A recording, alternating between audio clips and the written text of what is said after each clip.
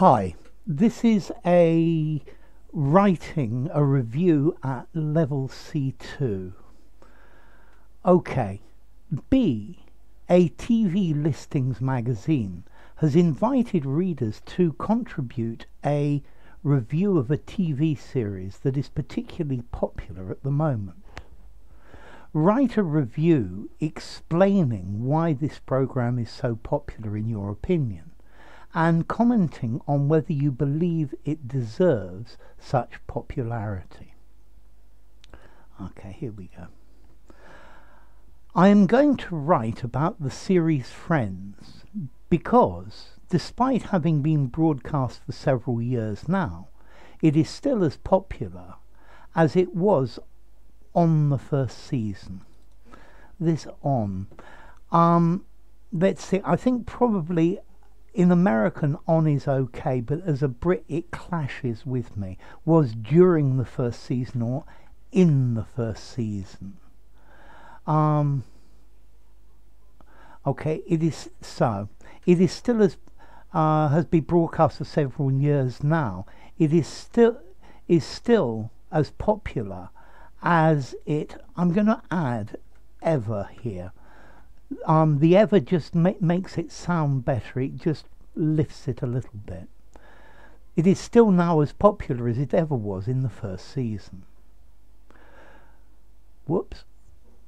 The reasons for its, I love this in brackets, both possibilities are good. The reason for its being so popular are numerous. To begin with, I will talk about the plot, which, as the title goes, is about friendship and love relations among a group of young New Yorkers. Okay, this friendship and love relations, let's see, I don't think it's wrong, but it doesn't feel very natural. I think I would just change this to relationships of friendship and love among a group of New Yorkers. However, these feelings appeal people from the most different places, as well as its puns or jokes. Okay, so my first question is this, however,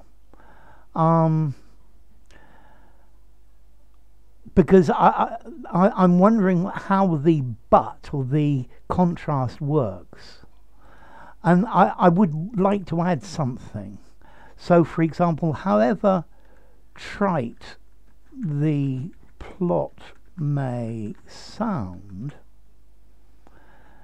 these feelings appeal to. Okay, that's a definite mistake. These feelings appeal to people from the most different places. Okay, so firstly I would say the most different of places. To the most different of places. Different's not bad, but I'd like the word varied, from the most varied of places, as well as its puns or jokes. Okay, puns or jokes which can be translated from English to other languages. Okay, I might say into other languages, but to is okay. Into other languages, or from New York to other cultures and environments, and still be fresh. Initially I was a bit worried about this can, but it goes well with this be at the end. Okay, to the point that some of them have permeated to, I would probably say permeated into, everyday language. Okay, I've got a problem with this, because this isn't a sentence. Yeah. And you need something a bit more, and still be fresh. I might put a comma here. That might be one way of sorting it.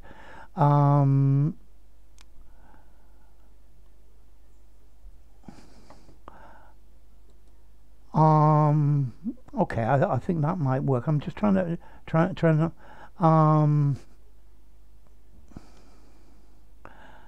they have permeated. So yes, for example, this is true to the point that some of them have permeated into everyday language.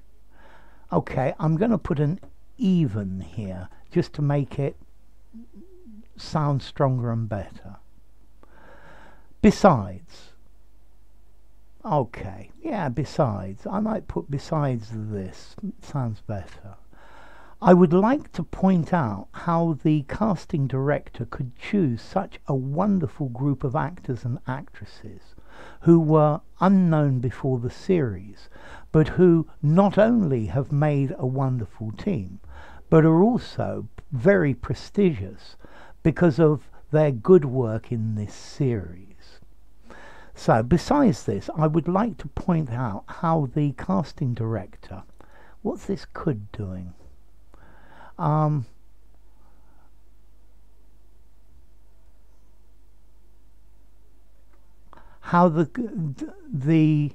I would like to point out how the casting director chose such a wonderful group of actors and actresses who were unknown before the series, but who not only have made a wonderful team, but are also very prestigious because of their good work in this series. So good, nothing wrong with good. It's a bit weak though. They're marvelous. They're outstanding. Just adds a bit of life to it. So, albeit unknown, again, I'm not sure. Albeit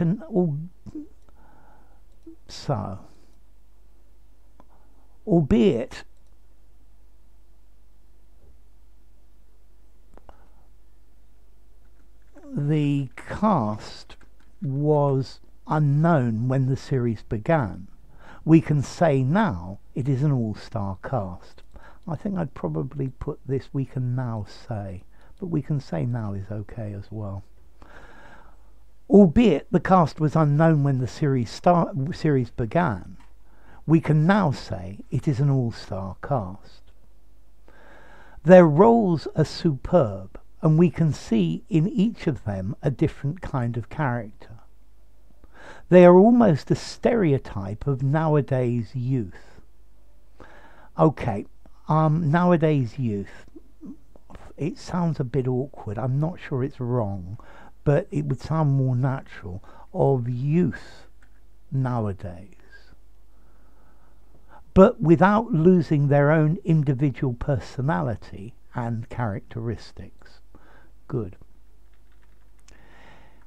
If you have seen the series from the first season, okay, if you have seen the series from the first season, you have seen, sounds better, you will have seen their personal evolution as human beings. And also, if you've seen, yeah, you can see a series, I prefer watched. If you've watched the series from the first season, you will have seen their personal evolution as human beings. From the first season, let's add an extra word here, onwards. You will have seen their personal evolution as human beings.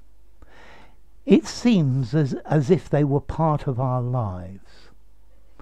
Okay, this is fine as well.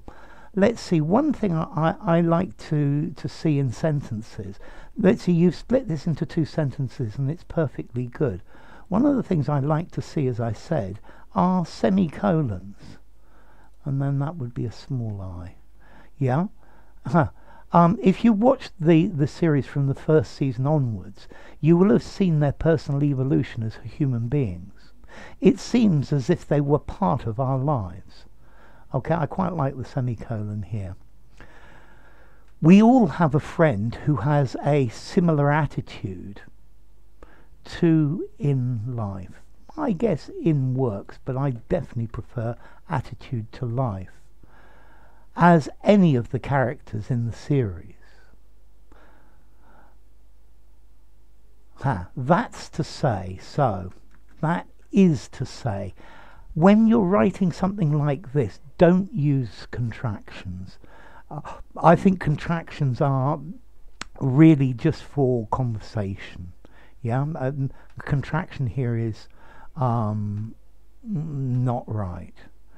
And again, I think I might put another semicolon here because it joins these two sentences. It looks really good, and it stops this short little sentence afterwards.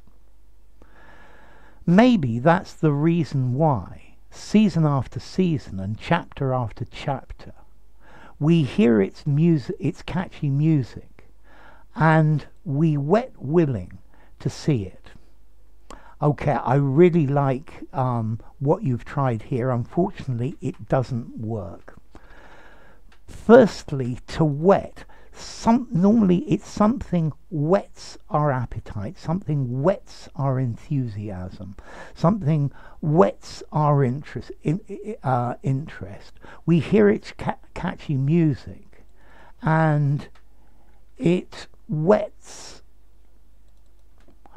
our willingness to see it. I really like the way you're trying to use wet without appetite. I looked at this earlier, and I looked at some examples, and I could find examples and examples and examples with wet somebody's appetite. But this I really like. Yeah, to whet your desire to do something, whet our willingness to do something.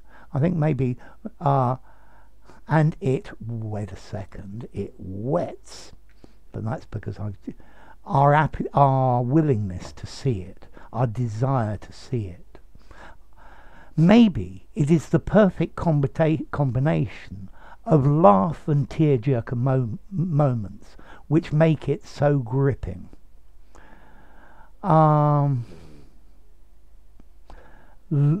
So tearjerker moments maybe, laugh moments no. Or it's the perfect combination of a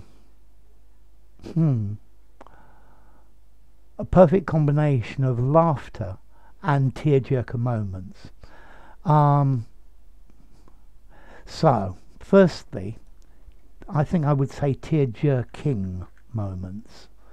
It's the perfect combination of laughs would work, of laughs and tear-jerking moments. Like this, your collocation is tear-jerking moment, and laughs is on its own, which make it so gripping. Okay, Marv, this is a really good essay.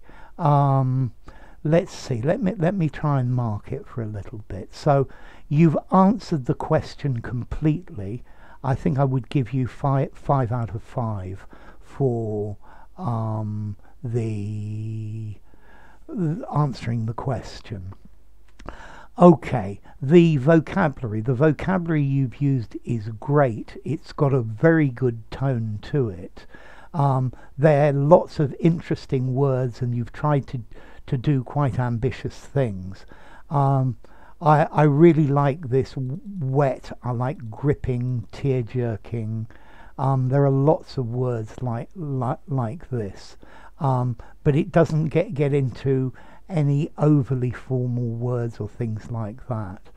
I think I'm probably going to give it something like 4.75 out of 5 for that. So cohesion, how well it hangs together. Yes, you've used lots of these joining words, albeit, however, etc.